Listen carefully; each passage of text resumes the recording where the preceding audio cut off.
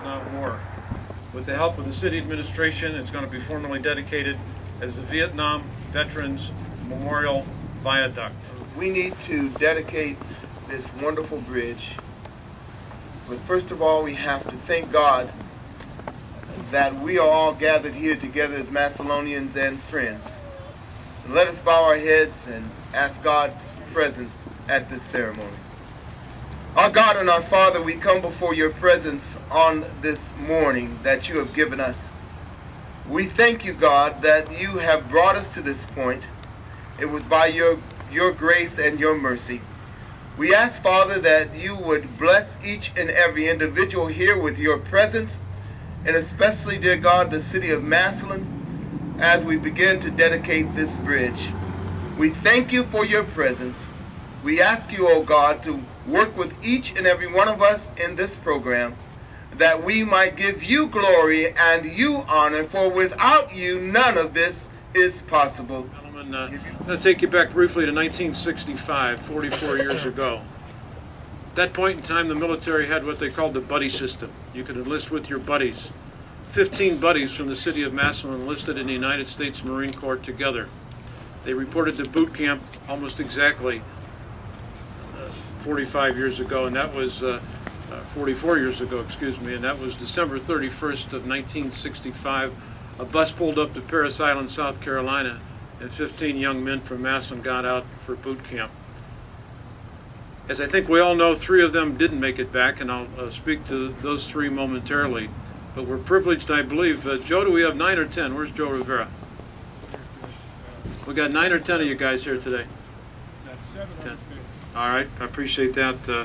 Of those 15 guys that reported to Parris Island, I'm going to read off the names I was given, Joe, and that's, of course, Joe Rivera, Dave Harrison, Chuck Diana, Bobby Lemon, Brian Lease, Fred Herman, Mike Grimm, Robin Kiko, Ralph Gerhardt, and Bobby Steed. Again, 7 of you guys are here today. Joe, we appreciate your being here. Massillon has not forgotten your contribution, as well as that of your buddies. You have to remember, in 1965, a buddy just wasn't a passing term.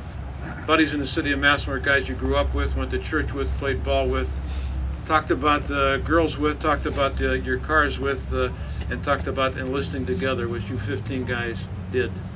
Unfortunately, out of that group, I mentioned there were 3 that did not make it back. And those 3 young men were Richie Fuchs, Tim Berry, and Bill Coyne. We are blessed today, and again, it's difficult to pick out of a crowd as they all stand. I was able to see and speak with Tim Berry's mother, Esther, earlier. Esther, I know you're here somewhere. Yeah, thank you. I think back in the car. Yeah, thank you, guys. Thank you, Esther. I know you're here with Gretchen and Pat. We can't thank you enough for being here. Bill Coyne, again, I know Larry, his brother, had intended to come. Hi, Larry Coyne. How you doing back there? And how about Vicky Eisenbry Coyne? Hi, Vicky. Vicky was engaged to Bill at the time. Richie Fuchs, I know your brother Jim. Hi, Jim. Got your camera up there. And Janet, Richie's sister. In fact, I also admitted I got to go back to Bill Coyne for a minute. I don't mean to leave Becky, his sister, out of the equation either.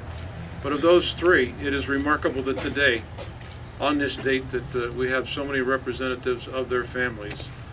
The 3 of them went in as buddies, and died in a helicopter together as buddies on January the 11th, 1967. Jim, if I may, I'd like to quote your mother, as I understand it, Dorothy Fuchs, when she was approached by then Congressman Vo about doing away with the buddy system.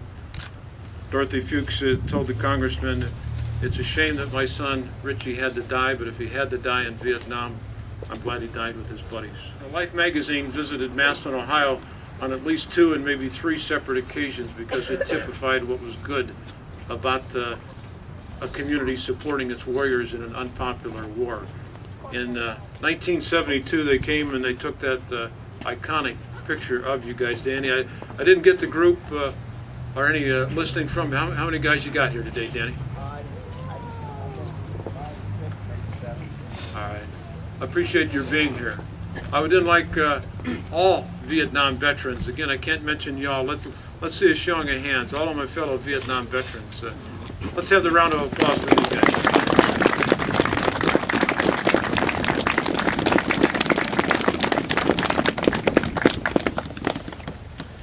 This viaduct and this ceremony today is certainly on your behalf. I'm privileged to be a very small part of that. Again, the real reason that I'm here, at least as a Vietnam veteran, is the following. We're going to ask Terry Rohn, commander of VFW Post 3124, to come forward, read off the name and rank of the 18 KIA from the city of Massillon. Terry Rohn. Charles J. Baer, Spec 6, U.S. Army. Timothy D. Berry, Lance Corporal, U.S. United States Marine Corps.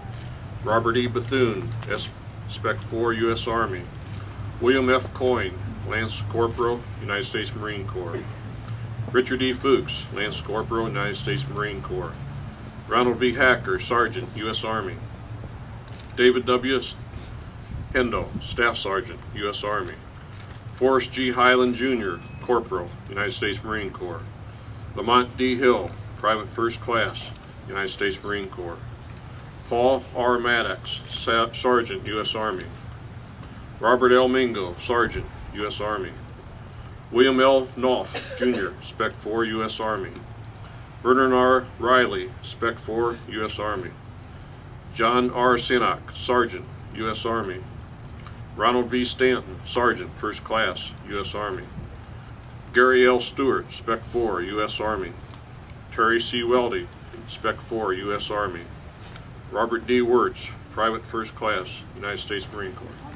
1, 2, 3. All right.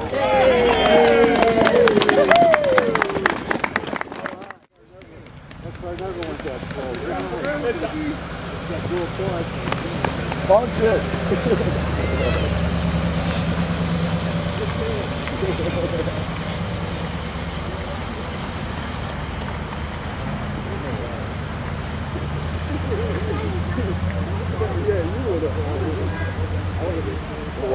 What gold? I want to float it. Get away! Get away! Whoa, this bridge is huge. Get me! Get away! No, oh no! Oh no! Yeah, no! I got like 3 feet. Get mine! Oh, Just kick it out now.